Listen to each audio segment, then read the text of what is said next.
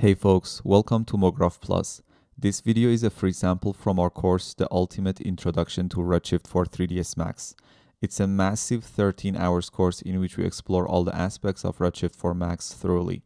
Make sure to check it out, the link is in the description. Also be sure to subscribe and ring the bell to get notified about our latest videos. Let's quickly create a concrete shader as well, so create a new Redshift material and assign it.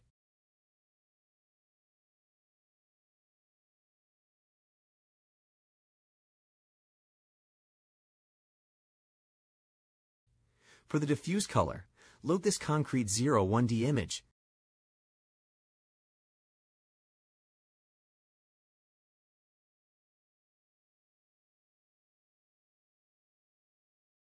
We can set the color space to auto as the map will be used for reflection roughness and bump mapping as well. Set this texture as the diffuse color.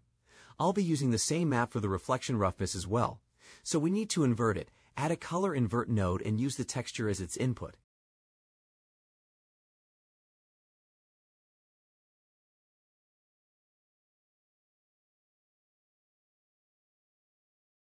Now we have an inverted map.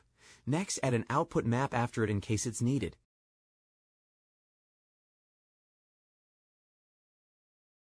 And now connect it to the reflection roughness input. Depending on how much sharp or rough you want the concrete to be, you can simply adjust the map and make it darker for sharper concrete or make it brighter for a rougher concrete.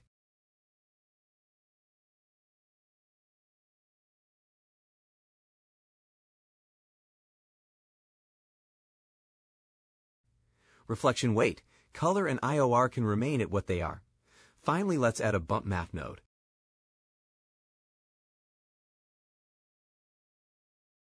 Connect it to the bump map input of the material.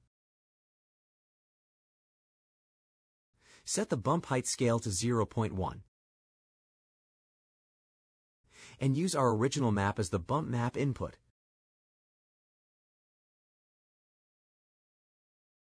And that's our concrete shader. You can add the second bump map like the previous shaders, but on very rough surfaces like concrete it won't be that visible. And the same thing is true for the coat component. Let me show you a higher resolution render for this shader as well.